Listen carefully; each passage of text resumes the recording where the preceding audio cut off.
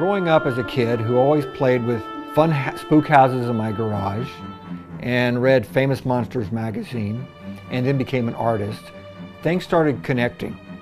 And when I was offered a contract with the circus, I took them up on it, said goodbye to art school, and toured for 4 seasons as a performer with the greatest show on earth.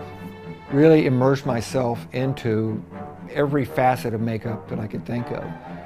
Gluing hair on bald caps to make wigs. I went to a wig maker that had to have a clown wig made. I saw how they sewed the wigs together. I saw how they hand tied the hair on the wigs. So it all kind of went together. Once I got the performing aspect out of my system after 4 years, I decided I really wanted to come out to Hollywood and get into the makeup industry.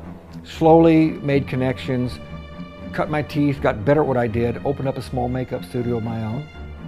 Ran that for about a year. Did age makeups for movies, horror makeups for movies. Eventually the phone rang and I was offered a job at NBC to get in the union, do television makeup and run their makeup lab. Slowly I got in, became a journeyman in the makeup union, and really became active in big films. And it just seemed like every time I turned around I was on a big show. Beetlejuice was a really fun show. One, it was one of Tim Burton's early projects. It's all these bizarre characters that are very strong colors, and we need to speed things along and make something more out of this world. And so we started doing tests on Michael, and V tried different things, and I made a couple of different teeth for him, and then I had some stock prosthetics of like broken nose pieces and stuff. So we just started putting together this makeup and went through several testing days until Tim really saw what he wanted. And when you brought in all these great characters, Catherine O'Hara, Jeffrey Jones, Winona Ryder was one of the first things.